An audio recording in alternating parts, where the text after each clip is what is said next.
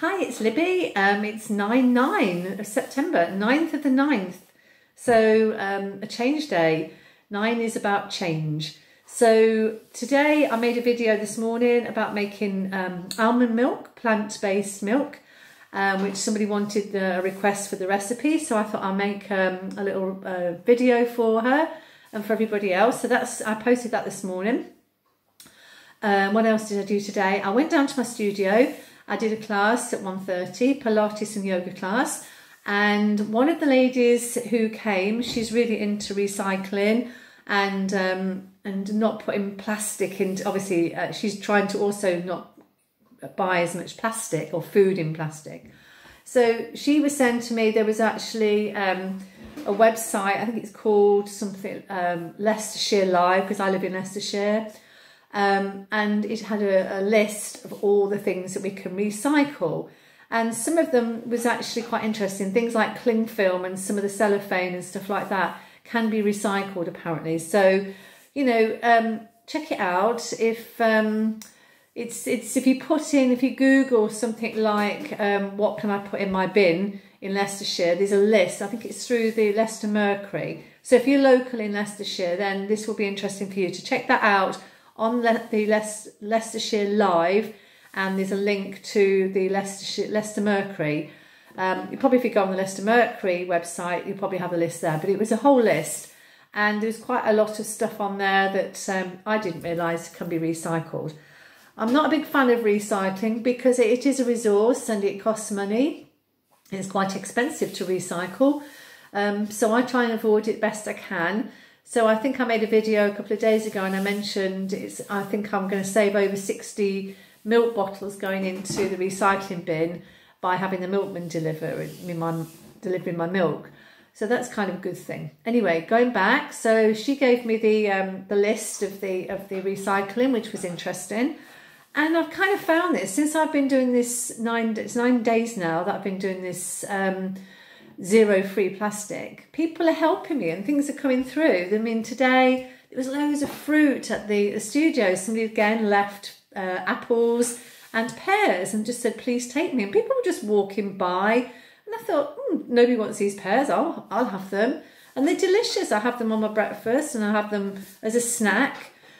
So again, free food. I went out to my little allotment this morning. It's not an allotment, it's just like a veggie patch. And I managed to get some, I've got them over there, some raspberries, autumn raspberries, which were delicious. So free food, and some blackberries off the vine there. Or is it a vine, a bramble, or I think it's called. Yeah, so I went then down to Leicester Whole Foods, took a drive down there to check it out. I've not been there for quite a while, and I wanted to check it out for people that live in Leicester because it's a really good place to go and buy you know, big bags of dried fruits and grains and you know, rice, all the staples basically. So I went there, and it's an interesting place. It hasn't changed since the 1980s. It's still the same thing, shelves and shelves, and it's more like a cash and carry type place. There's nothing fancy about it at all.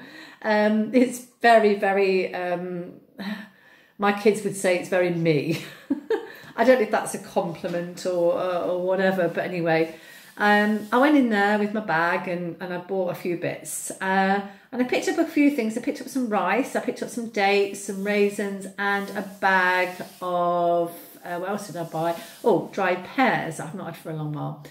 So anyway, so I get to the checkout and I said to the guy, oh, could you just check these? I'm doing a zero free plastic 30 days challenge. I'm not buying anything in plastic. So could you just check these 2 products, or these 4 products, are wrapped in compostable bags? And he said, oh, I think we have a problem there. He said, we've not got any compostable bags. We've not had any for a while and we're using cellophane. I'll just check. And he said, no, those 2 bags are compostable bags, but these other 2 are cellophane. And I said to him, well, why have you gone back to cellophane? Basically, they'd run out the compostable bags, and the company had actually been given the non-compostable bags, the cellophane, so they would never break down. They're super strong, and they're apparently good for food because they don't leach plastic. So you can, according to this website for the recycling list, you can actually not compost. You can put these bags in the recycling bin.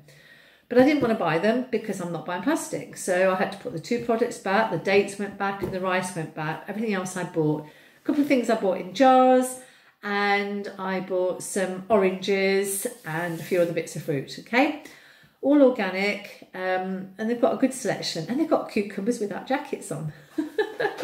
So I can go there and safely buy a cucumber without the cling film all around it. So yeah, so that was a good day in a way, a bit disappointed. So might have to just go back to buying from Real Foods still, because I wanted to use them as local products that I could, you know, buy locally and not have them delivered halfway across the country. So I'm going to go online tomorrow, and I'm going to do some research in buying not bulk, loose things. I don't remember years ago in the 1990s when my kids were probably about 10. I'm talking late 1990s. And I used to go shopping with my mum on a Friday. My mum and dad used to come and they'd help me with the kids and things because they were still little kids. And we used to go to these scoop shops. And my mum used to go and buy a scoop of bran flakes and a scoop of sugar and a scoop of raisins, like these massive tubs. And it was all, you know, put in plastic, and they put the little seal round them, and they put the price on them, and they'd weigh them, and they'd tell them how much it was. And my mum used to go every Friday and get a scoop of bran flakes. I don't know why she didn't buy a big bag rather than keep going by these little bits. And I look back now, all that plastic, you know. So, you know, that would be great if we can go back to that situation where these things are there.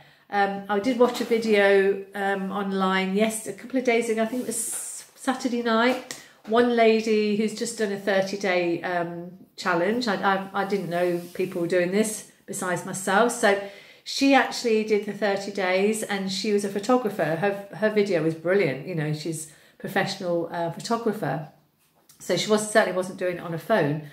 But she was talking about these, like, they call them bulk shops. And there's a lot in London where people go, they take their own containers, their own paper bags, their own Tupperwares or whatever they use, and they go down there and they buy their products. So she went out and she showed you what she bought. She bought some olive oil in a bottle. She took down, and she got stainless steel containers to put her quinoa and rice and so on. I think they do things like washing up powders and liquids and you know, laundry things, as well as products for the bathroom. So that's something I would like to look into, because I buy a particular brand of shampoo and it comes in a bottle. Those bottles, yeah, they will recycle. The actual pump that comes, you know, the pump thing, that is not recyclable. You can't put that into your recycling bin. That's one of the things that was on the list. So I have to take the recycle, you know, the bottle, put that in the recycling bin. And what do I do with the pump? You know, I'm a reflexologist, and so I use a pump action for my work, because you don't want to be putting your hand in jars and things, so it's hygienic. But what do I do with the pumps? You know, that's another dilemma. So I don't know what I'm going to do with those. If anybody knows a solution, please let me know. You know, you can recycle a few of them, but you know, if you've got a few of these over the year, you can have a lot. So that's a little bit of a thing I need to look at. So I'm going to do some research on that. I can't think of anything else I want to tell you. Oh, something I did want to mention. So this is a little bit of a chatty evening. A few years ago, I was involved in Eat Food. Love Food, Hate Waste campaign. And I was employed by Leicester City Council, or Leicestershire County Council, with another friend of mine. Her name is Jo. And we used to work together. We're both adult education teachers. So we used to go in to the big domestic science buildings in colleges, and we would present showing people how to cook food without the waste. And I was actually appalled at how many people, one, couldn't cook, didn't know how to cook, and 2, how much waste people actually throw away. The biggest thing we throw away is bread and bananas, apparently. And bananas, you can, if you get a black, sort of, a little bit black, you can make banana bread with it. We can make a banana loaf with it, and it's absolutely delicious. You chop some chocolate with it, and you can make a banana loaf. So I remember, I was just thinking back to that time, and we used to go in there, and we would, obviously we had to go and buy the food because it wasn't in our cupboards, because it was a mock-up. But we had a recipe book, and the idea was, and this is what got me thinking, the idea was that somebody was shown how to make these different recipes, and that they would go back to their neighbourhood, and they would invite their friends and family and neighbours to show them how to make this particular recipe. And the idea was not to throw food away as waste, to actually use it in cooking. I'm not a big fan of eating leftovers and things like that, but you can certainly, if you cook too many vegetables, you can use that in a salad the next day, or in an omelette or something like that. There's always ways of using it up. So that's what made me think about the Love Food, Hate Waste campaign.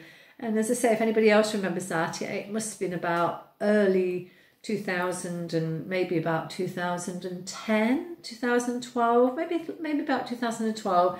But I remember doing it, and it was really interesting because the people actually thought we were teaching them how to cook. We used to give them a recipe and the ingredients and say, get on with it, basically. We had to go around and show people how to cook. Some people could even use a knife. It was very eye-opening. So the reason I've started this YouTube channel is not just to talk about the 30 days of zero-free plastic, is to raise your consciousness and your awareness of actually going back to basic cooking. And you don't have to do anything exotic. It can be very basic stuff. I cook for myself every single day, and I use the products I've got around me, and try and eat seasonally, which we used to do years ago. I had a friend came round on Friday, and we were discussing this, and she was saying that her mum and dad, they didn't have a lot of money, and they used to eat very seasonal. They didn't have a lot of imported veggies and stuff. And I think that's kind of where we've gone wrong, and we do buy too much stuff, So years ago, we'd go out and buy maybe just for 2 days of shopping because we didn't have the money probably to buy too much, and also the storage, and we didn't have big freezers and stuff that we've got today. So it's been a bit of a, chatty day today. It's been a good day. I made myself some hummus. I made, what else did I make? Some hummus. I've just put some things aside. I'm going to make some crackers tomorrow. I've got a beautiful dehydrator which I bought, so I'm going to make some raw crackers. I might show you those and show you how I make them. You do need a dehydrator, unfortunately, but yeah, it's all good. So getting kind of late. I'm going to get off to have a little relax and maybe just do some meditations, breathing and stuff before I go to bed so I can relax. And tomorrow, got a busy day, working most of the day, but in the evening I'm going to do a bit of research.